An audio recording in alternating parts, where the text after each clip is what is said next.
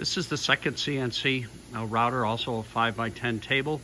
It's a much more robust machine. Most of the heavier machining is done on this, the edge work and the doweling. That's in an adjacent area to the one showed previously. The carts, work carts are queued up here by the job. You can see all of these panels here are waiting to be machined on carts and labeled by the job number. This also is some storage that we have adjacent to the veneer area. These racks get some of the veneer off the floor and make it readily accessible. The panels that are cut to size and machined, they come down further here, further down the shop. On my left is the solid wood processing area, which takes the solid lumber that we have in a shed outside. Some of it is left in here to acclimate, but we have a rip saw, a 2-belt sander, surface sander. This is a molder for we can do some curved parts on. We have a joiner planer on my hand. We have a cutoff saw, and we have a gang rip saw that we do our edge banding cuts on.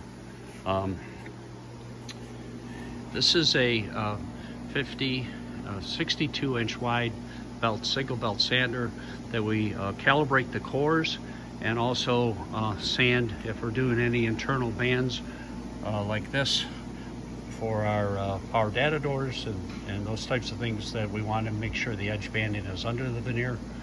We run it through this sander to get a smooth surface. And this kind of this is the panel processing area.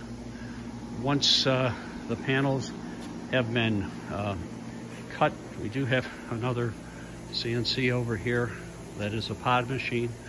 It is our oldest machine and also pretty much out of service at this point. Here's a cold press, a 5x10 cold press. That used to be a hot press. We have an edge bander, a Holzer edge bander that puts the edges on the panels. And so this panels are proceeding down the line here. Once they are edge banded, with veneer edges on this side, they'll be sanded through. This is a 3-head, 53-inch wide belt sander that's calibrated with a veneer platen on it, so we in fact can do our veneer panels. Now, along with that, we also do lumber bands, and that's done on our clamp carriers by hand. We don't put lumber bands on with the edge bander. We also do a lot of hand clamping of bigger panels that require also lumber bands. So this is the machine. It used to be a machine area that's pretty much not used as machine area anymore, but a glue up area because of CNCs. Thank you.